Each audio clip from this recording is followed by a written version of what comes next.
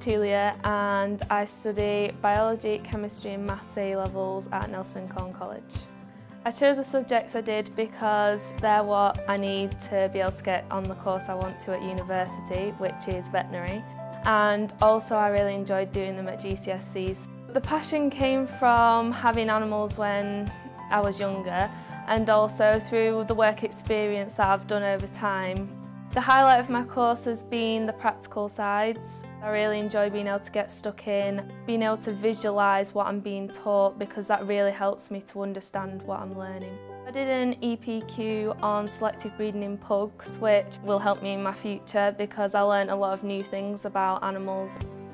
And also being able to write such a long dissertation, I know I'm probably going to have to do that in the future, and the subjects that I haven't required anything like that, so it was something new to be able to learn. I did Gold Duke of Edinburgh in Year 1, which I found really challenging both mentally and physically.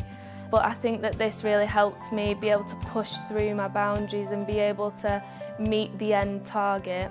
The teaching support is the reason why I picked to come to Nelson and Colne. If I needed any help in any of my subjects, I can just walk straight into the staff room and ask for help. They also have workshops on which can be during the day or after college, and I have that in all of my subjects. Also, if I just need any help at any time, I can go to any of my teachers and ask for that help.